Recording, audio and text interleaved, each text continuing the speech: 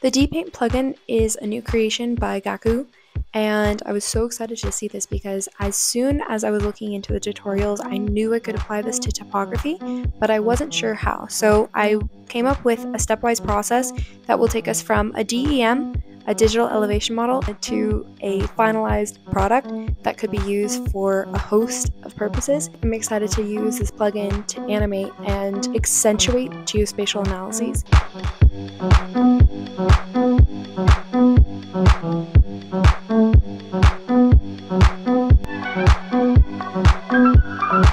I'm filming here specifically because this is not the full scope, so I'm gonna zoom in on this, but this is a picture of San Francisco that hangs right next to my desk in my office. The subject matter of our tutorial is going to be San Francisco. I'm going to be building a story map of sorts that's going to walk through some landmarks that are really special to me and remind me of so many different moments of living in San Francisco. This is going to take you through just a little bit of modeling. We're not going to touch on that much. Mostly what we're going to be doing is making sure that you understand how to start from a DEM, a 2D image, and then extrude it such that you're able to have this landscape that then can be stylized with this plugin and is going to end up as this dreamy animated style that I am so in love with. Let's get started by accessing the DPaint plugin. I just looked up Gumroad DPaint Blender, but I originally found it by going onto the GAKU.com website. GAKU Tada is a visual artist, illustrator, and software engineer who has created several plugins on Blender. So I'm just going to go into the DPaint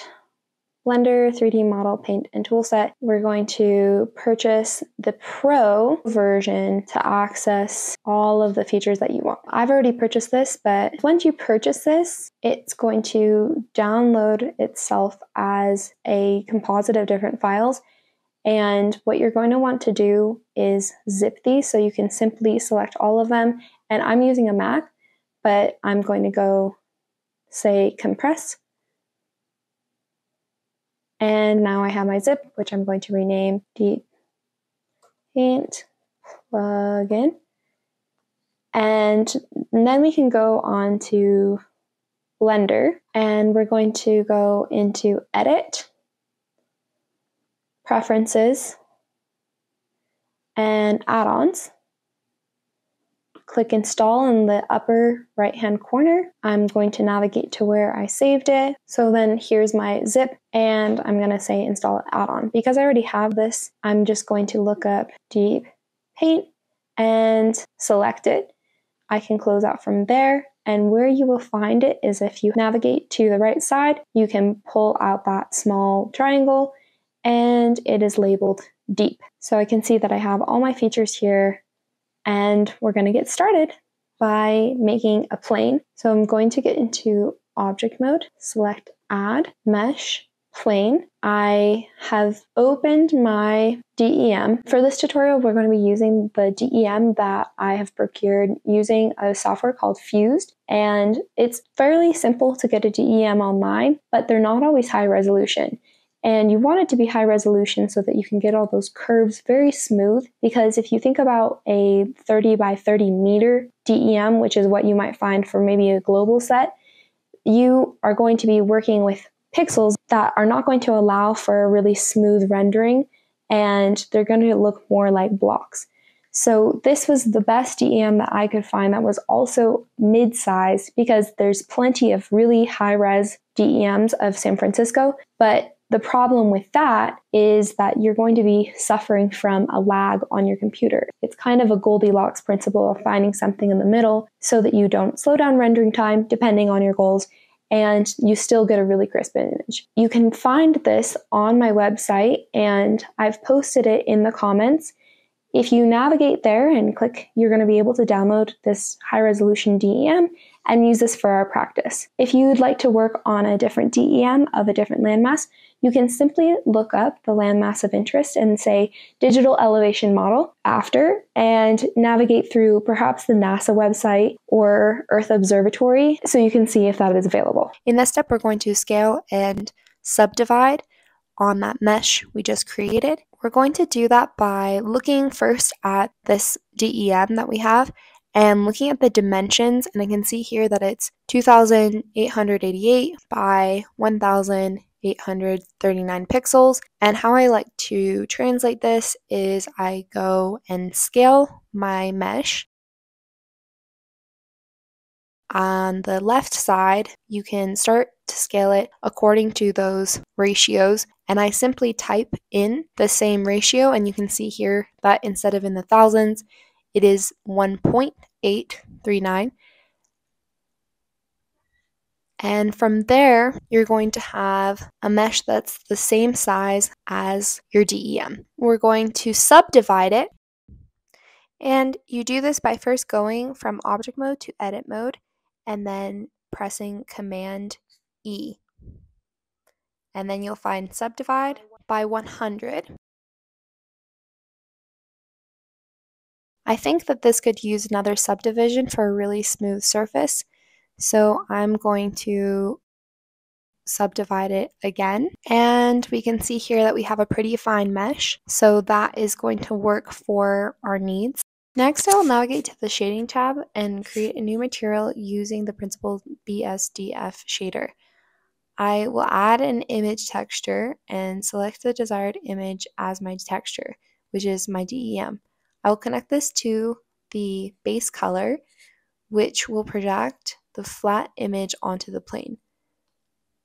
After that, I'm going to go into modifiers located on the right side of the screen, and I'm going to add a displacement modifier. Then I'll toggle to use the TIFF file, our DEM, as the displacement image.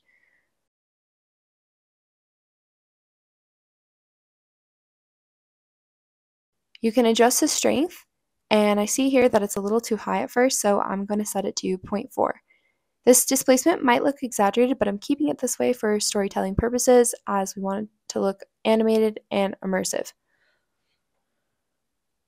Next, I'll add a subdivision modifier because the model isn't entirely smooth. This subdivision surface allows me to smooth out the geometry. I recommend keeping the subdivision level between 2 and 3 while editing, depending on your machine's capabilities and GPU. For instance, I have a pretty new Mac as of last year with an M3 chip, and I mentioned this because I purchased it expecting it to improve render times, which it has, but I still experience noticeable lag when I'm using more than 3 subdivision surfaces. So you can actually disable the subdivision as well while you're editing by clicking on the screen instead of the camera while you're working with the modifier. So we've made it to the next step where we're going to navigate to our deep plugin. We're going to find that on, again, the right side and click on deep. How we change the surface into this beautiful canvas is we click on DPM to make this into a DPM surface. So you can see this transforms our digital elevation model into a canvas. So we can see that when we click on viewport shading in the upper right hand corner, we are experiencing complete shade. And so to fix this, we're going to click on our global settings on our deep extension and click on DP sunlight. And this is going to illuminate the set. Now we're going to get to painting, and I'm going to switch back in my viewport shading into the material preview mode, which is that partially shaded circle at the very top right corner. Click on Vertex Paint, and we're going to choose a green color to be coloring the mountains. And for now, I'm not going to worry too much about being precise. I'm just walking you through the coloring step. So now I've skipped ahead to show you how you can add a reference image, and this will be helpful if you're coloring a landscape. You'll click on Add, Image, Reference, and you'll choose from an image that you might want to download onto your computer so that you can look at it while you color.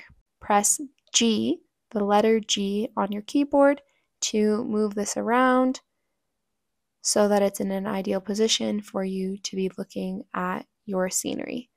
And don't worry, we're going to touch on how I got this shading in just a minute. And I'm sure you noticed when we started to paint the mountains, that was a hexagonal, weirdly glassy looking paint job. And that's because of the grain size. So to fix that, we're going to go into our shading tab and we're going to turn up our grain scale. I turned mine up to 433.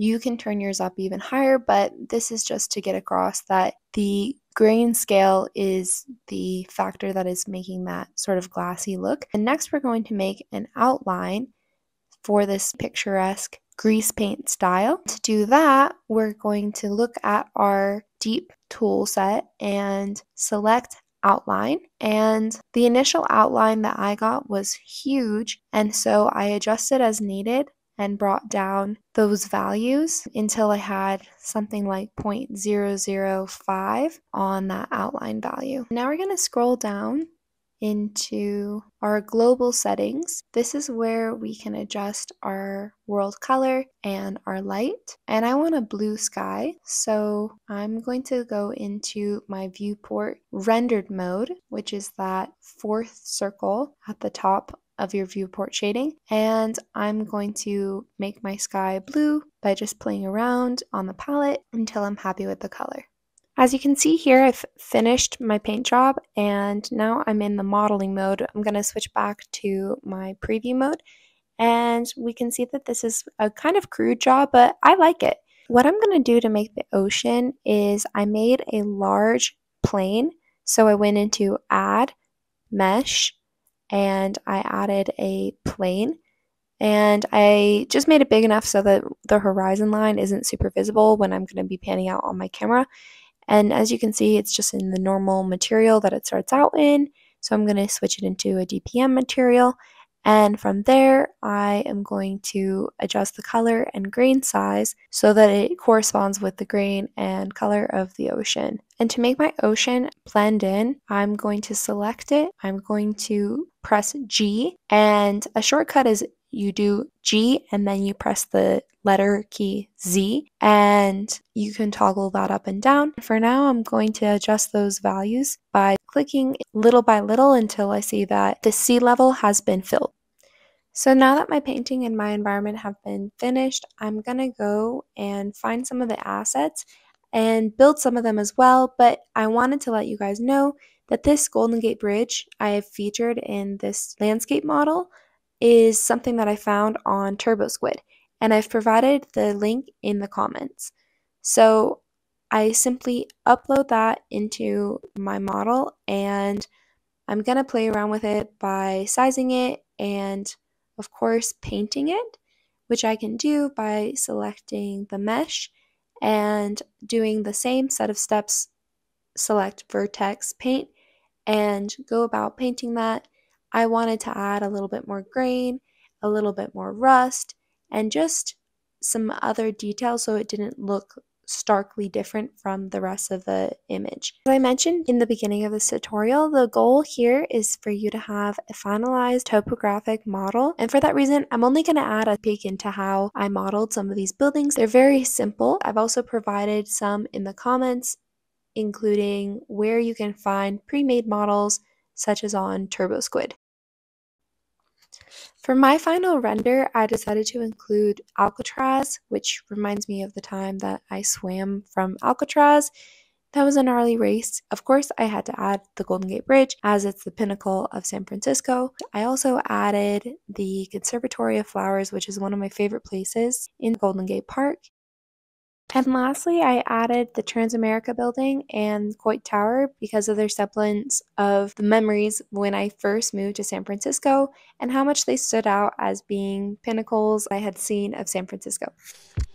So let me know what you thought of this tutorial, what problems you've run into, if any, and I would love to see all the final projects, so feel free to post links in the comments.